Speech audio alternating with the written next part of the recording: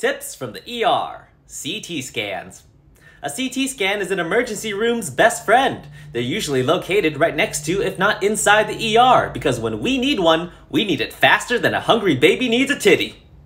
It's a quick way to let us know if you're bleeding out somewhere inside your body, usually because you've just had a stroke or you just got into a car accident looking at that Instagram model story instead of paying attention to the road. She was only drinking coffee, Dave. Was it worth it? A CT scan is basically 100 x-rays taken all at once. It's a lot more radiation, but if it'll save your life, that one step closer to cancer might just be worth it, motherfuckers. Before your CT scan, we have this liquid highlighter called Contrast that we inject into your veins to glow up your body so we see every little bit of you, down to your cute little toes. The result is a 3D image of your body sliced up like a loaf of bread. We then get to pick out any slice, take a gander at it before we let you know whether you're gonna live or possibly die. Nice.